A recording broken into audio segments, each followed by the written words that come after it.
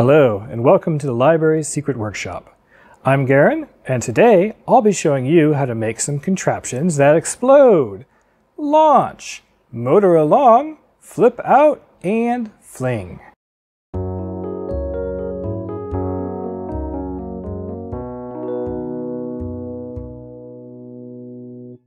You probably have the supplies you need at home.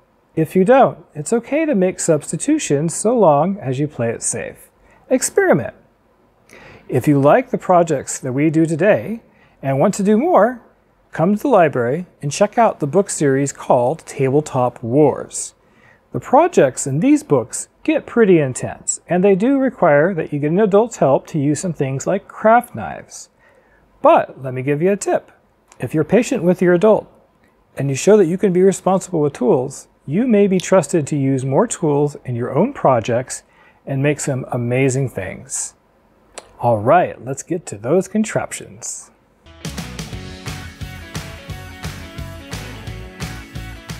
For this, we're going to need 5 popsicle sticks or craft sticks. Grab 3 to get started.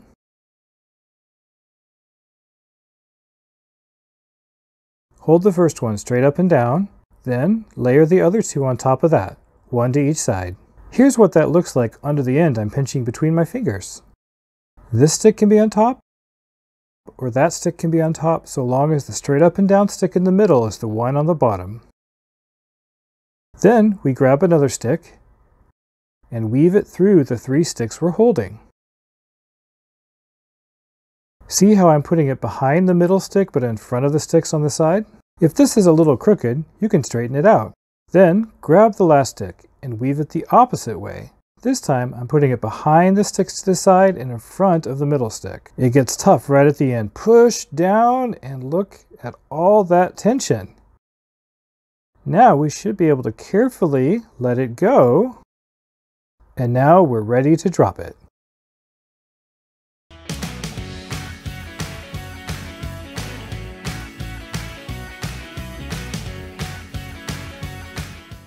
For this, you need a straw. It works best if it's a bendy straw.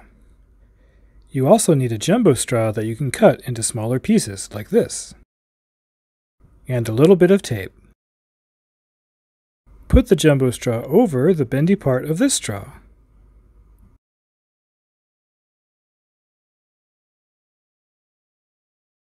Then grab a piece of tape to cover the end of the jumbo straw. So when you blow in the straw, it holds the air in. Here we go! For extra fun, you can make yourself a rocket, or anything else that you want to send flying. Tape it to the back of the big straw, and launch.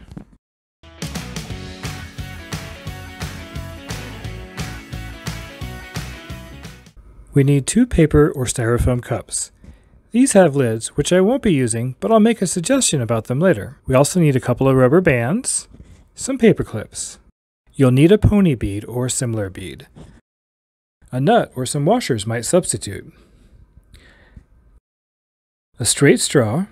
If you have a bendy straw, cut the bendy part off to get a straight straw. A pen or pencil, and some tape. The first thing to do is to make a mark right in the middle of each coffee cup's bottom. Then we need to poke a hole. This is where a big paper clip can come in handy.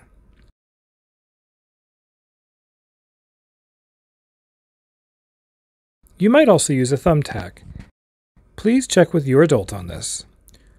Once you have the hole started, make the hole a little bigger with a pen or pencil, but not too big. For the next part, we need to join up 2 rubber bands to make 1 longer rubber band. The way you do this is to loop 1 rubber band through the other halfway, like this. Then pull the bent rubber band back through itself. Pull them apart, and you've got a longer rubber band. Grab one of the cups. We need the rubber band to go through the hole. You should be able to pull it through with your fingers. Maybe twist it together a bit like I did. Then reach inside the cup and start pulling it through. Pull the knot through the bottom, but hold on to the other end. All right, a cup on a band. We need to make sure the loop doesn't pull into the cup. So grab a paper clip, put the paper clip through the rubber band, and fold the paper clip together so it can't easily fall off of the rubber band. Then you can pull and it stays there. We need to be able to get this rubber band through the other cup. To help us do that, we're going to make a little tool using a paper clip. Straighten it out most of the way, except leave one end hooked. Take that hook and smush it down a little bit so it's thinner. Grab your empty cup and put the hook through the bottom. You can also use a crochet hook for this. Bring the cup with the rubber band closer and hook onto the rubber band with the tool. This is a bit tricky. Carefully pull the rubber band back through the hole. We need to be able to hold it here so it doesn't pull through. So take a straw and put it through the middle of the rubber band for now. It's holding on. We can now remove the paperclip tool. These cups are a bit askew. If we line them up, they'll brace against each other. Wrap some tape around the middle so the cups stick together securely. The last tricky thing is to add a paperclip and bead to the end with a straw.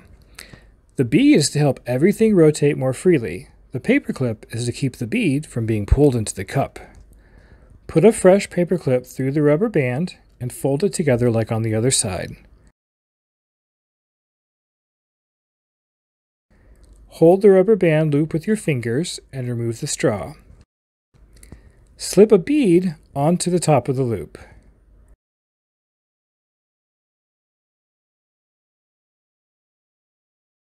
Poke the straw back through the rubber band loop, but this time it's on top of the bead. Now you can rotate the straw to wind up the rubber band hidden inside the cups. We want enough tension to drive the cup, but not so much tension that the rubber band breaks. Put the cups down and watch them go. Uh-oh, they're not going anywhere. When things don't go right, you try to figure out how to fix it. I forgot to put tape on the paperclip on the other side. The rubber bands were spinning the paperclip that's by itself instead of pushing the straw. Let's try again. Much better. A variation is to put the cup bottoms together so the lidded tops form wheels at the ends. Will it drive straighter then?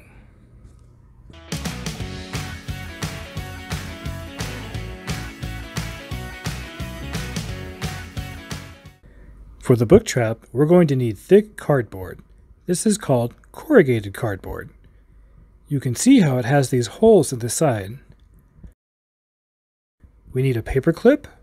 A large paper clip works best for this. A rubber band. A pen to do some marking. A scissors to do some cutting, and a pliers. This is a needle nose pliers. You can use other kinds of pliers, but needle nose works best for bending paper clips. The first thing is to take your paper clip and spread it out with your hands. Try to make it into a straight line. It doesn't have to be a perfect straight line. Now we need to make a U shape. If it's lopsided, you can just straighten it out and try again, or try with another paper clip. Pliers might help with this part, but the U shape doesn't have to be perfect either. Grab an end with pliers and twist them outwards to make a little hook for the rubber band. Make a hook on the other side. We have a U shape with the hooks. We could put a rubber band on here. This rubber band is a little large. But the nice thing about rubber bands is that you can twist them around and loop them over to make a tighter band. We're going to set this part aside and prepare the cardboard. Now here's the important thing. Look for where the holes are. The holes are on this edge, but not the other edge. That means the cardboard has a grain that follows the holes. The grain is the strong direction for the cardboard. Let's mark the grain. This will look familiar if you do any sewing. Grab your U-shape, line it up with the grain. It's a little bit like a bow and arrow. Let's figure out how much cardboard we need so the cardboard can spin but not hit the paperclip. Line it up at the edge. The cardboard has to be a little bit shorter this way, and a little bit shorter that way. Mark the line on the cardboard. We need the cardboard to be thin enough to fit into the U-shape, so put a leg over the side. Mark another line on the cardboard. You can make X's to mark the cardboard we don't want. We just want a little rectangle that can fit in the U-shape and spin. Cut it out with your scissors.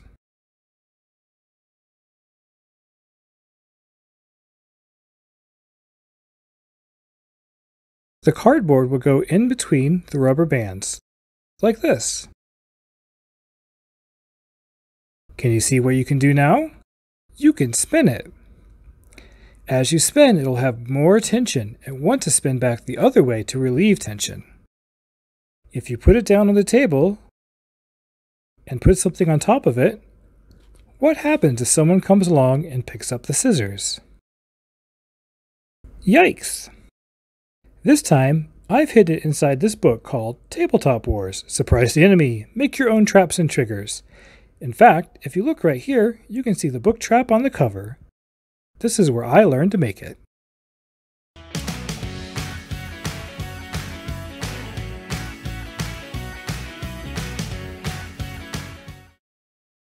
For our last project, we'll need 12 pencils.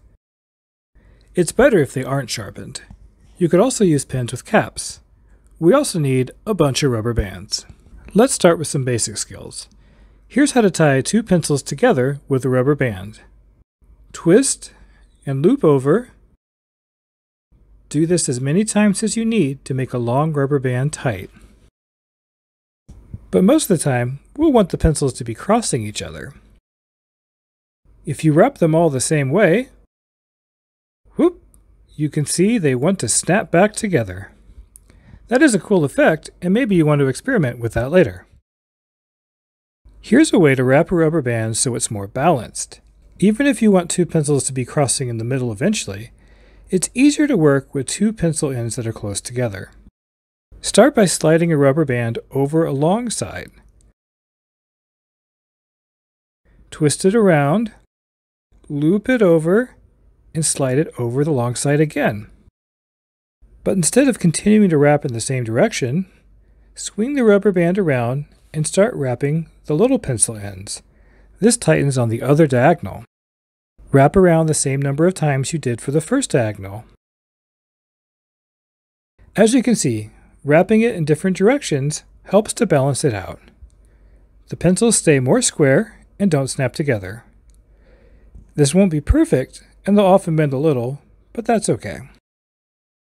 Let's start making the catapult by tying 2 pencils together. This will be the catapult arm that throws things. If rubber bands aren't in the spot you want them, you can always move them around. Now grab a third pencil. We want to put it across the catapult arm like this. But remember, it helps to work with pencil ends together if you can. Put the rubber band on the long side. Let's twist and loop it 3 times.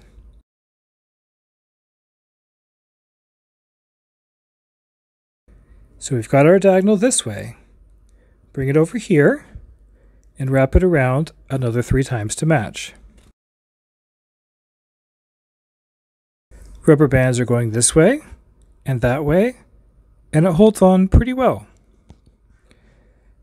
To make it centered, push the pencil through.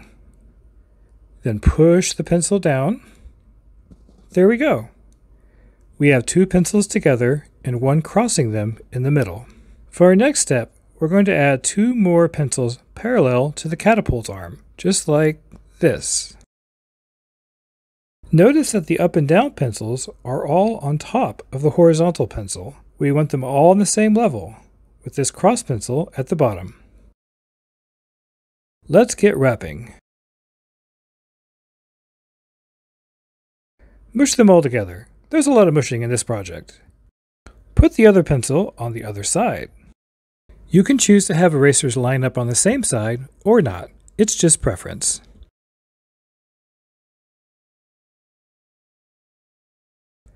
How did we do? It's okay that they're a little askew. We want the bottom of the catapult arm to be a little shorter than the pencils on the side, so it can swing freely. Then grab another rubber band. This one goes around all 4 up and down pencils. This rubber band will power the catapult. It brings the side pencils in. Again, that's okay because we're going to add another pencil to hold the side pencils apart. Anytime you're working on putting 2 pencils together, you can just let the rest dangle. Now here's where things change. We can't approach from a long end and balance out the wrapping. You'll need to twist and loop just on the short pencil ends. Look at that, it's perfect. Okay, it's not, but that's okay. We'll add more pencils to this catapult frame, and they'll help each other stay where they need to be. There, that laid down pretty good. This is starting to look like a catapult. We want both sides of this rubber band on one side of the catapult arm. If you bend it down, it snaps. What we need now is one more pencil here. So when it goes, whoosh, it hits this pencil and stops suddenly.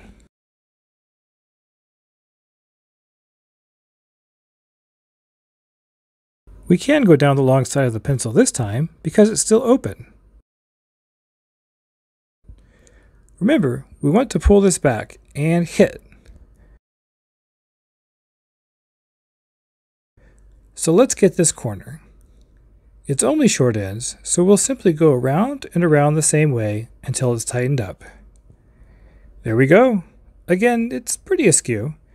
You can kind of mush it around. If we hold it up, we see that we can fire it. Pew! Let's build a base for the catapult so it holds itself up. Lay out 3 more pencils and make a big C shape, or backward C shape in this case. These ends are going to connect with what we've already made.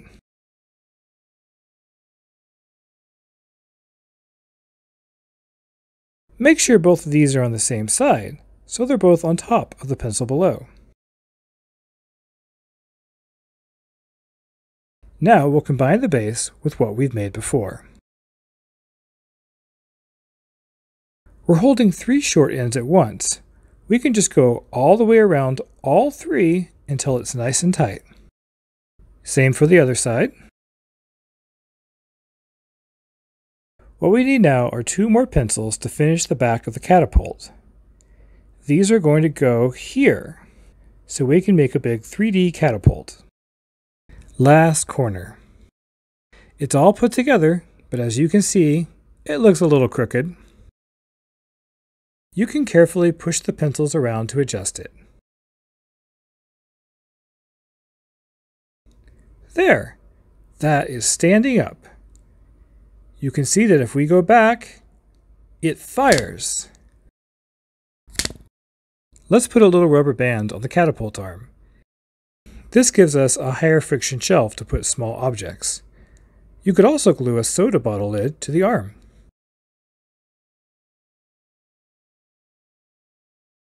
Testing. Let's give it a try with this eraser.